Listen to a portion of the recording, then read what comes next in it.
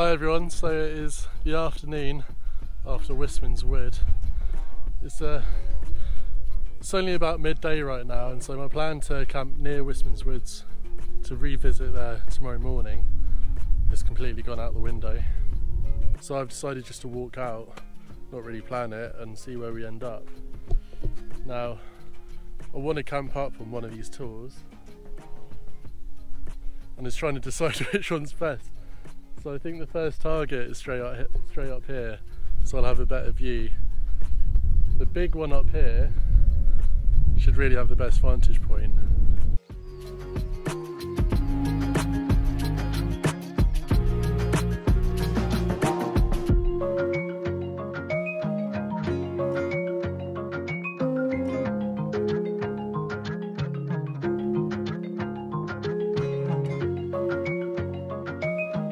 So made it to the first target, so I'm just gonna have some water, snack, and then push on to the big one.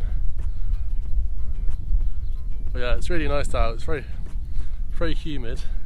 It's overcast at the moment, but I've got quite a good feeling about today. I think this afternoon the clouds will break up, and hopefully we get some nice light out in the landscape.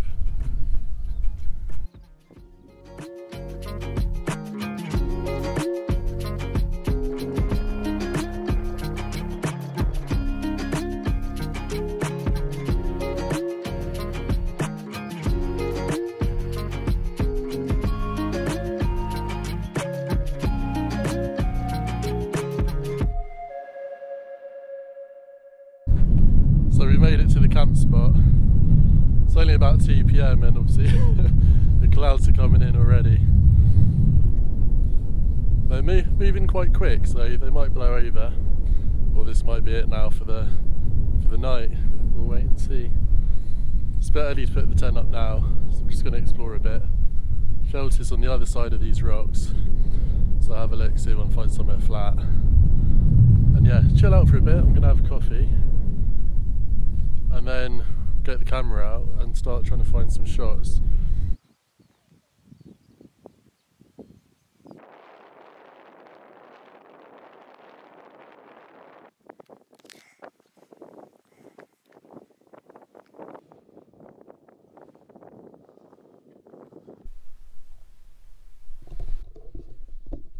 So this is as laid back photography as you can get. So I'm just chilling.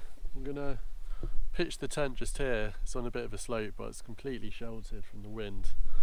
It's really nice.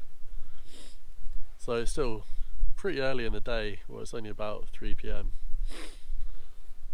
The cloud is rolling on and off the hills, and at the moment I've just got the long lens on, and there's some people walking right in the far distance.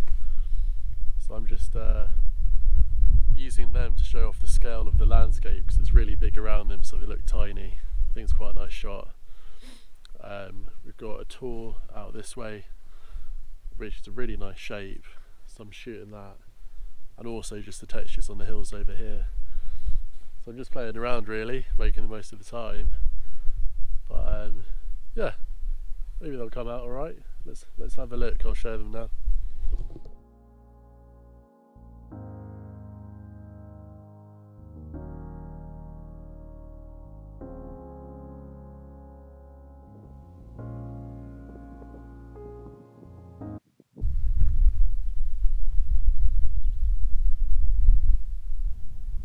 Yeah, it's about 4 o'clock now. I think I'm going to put the tent up.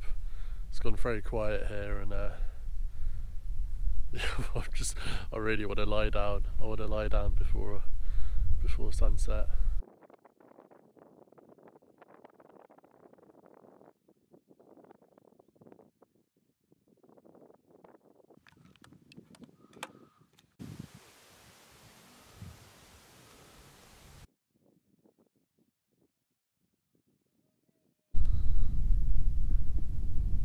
So we just have this amazing break of light here. We can see there's a blue gap in all this cloud, just blue sky, and the light's coming straight through, almost in a beam, just lighting up a patch of the moorland. So I can't fit it all in just shooting at 70mm, the landscape orientation. So I'm doing the vertical pano, and I think this could look great.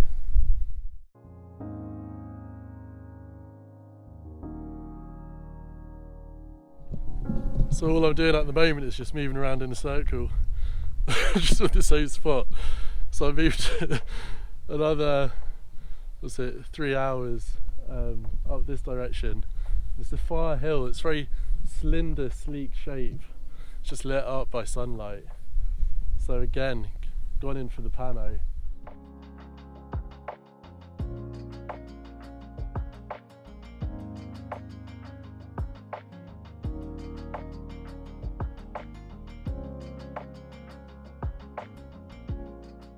So it's getting really tricky now to decide where to point the camera, because all around me are getting breaks of light, and this is just the benefit of being high up on a vantage point, seeing such an expanse of open land just all the way around me. So any break in this pretty, you know, full carpet of cloud, any break we get to see it.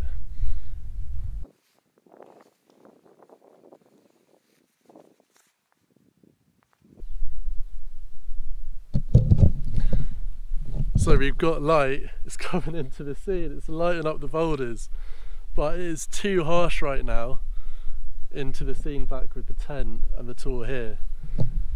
But we're getting bright breaks now, straight across the moors. And it is vibrant blue and yellow, getting some zigzag and some greens in.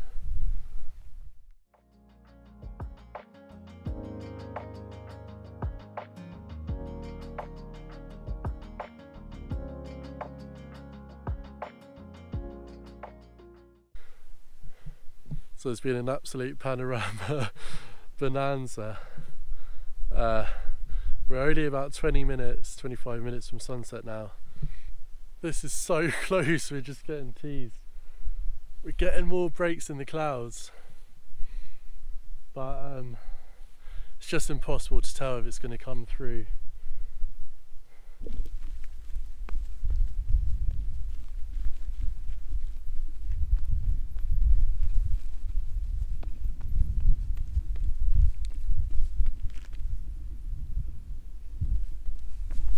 I knew it, as soon as I walk off with the GoPro we get light in the scene. Come on, give us the light. Come on, come on. It's amazing atmosphere down into the valley. Just in the last couple of minutes it looks like fog is just rolling in. Getting a little bit of colour now. The clouds are breaking up, we've got some higher clouds in the sky. Still a chance we're going to get a break. Really nice at the moment though. The sky's much softer, so I'm able to get all the highlights in without damaging the shadows too much.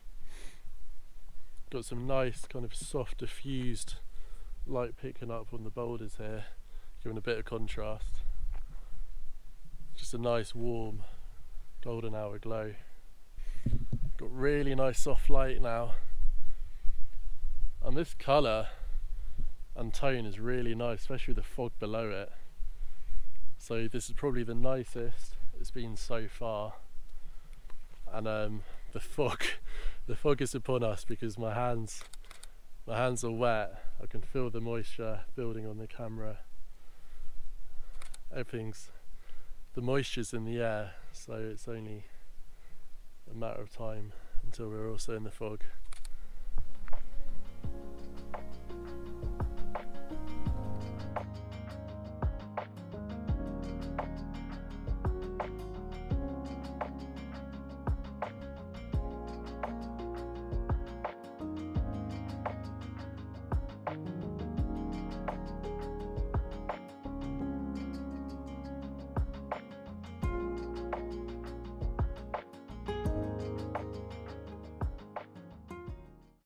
Quite soon I think either we're going to be covered in fog as well, or if there's a miracle the fog sits below the point here, so we're above it, think that's very unlikely given we're just on quite a flat hill. Well, it depends on the pressure. If it's clear blue sky above now, everything might settle down, and for a while we might have a little inversion, but can't predict that, that's for sure. But even still, if the fog comes up while we still got light, it can make for a nice dramatic shot. Anyway, let's just see what happens. But interestingly, behind me, it's really causing some nice layers in the valleys now, with the fog just separating from the hills behind. So my temptation at the moment is to get the long lens back on and shoot off that way. It's actually in now, feel it forming, and it's forming everywhere around here. I've never experienced this before where I've been, just have fog form. So you see a thin layer just forming out across the moorland, and it's this really eerie, soft look with this pink hue on the sky behind. So I've got the long lens on, I'm just shooting in, just picking up these layers of fog with the soft, really soft undulating hills. Just pure pastel colours. I really, really like this.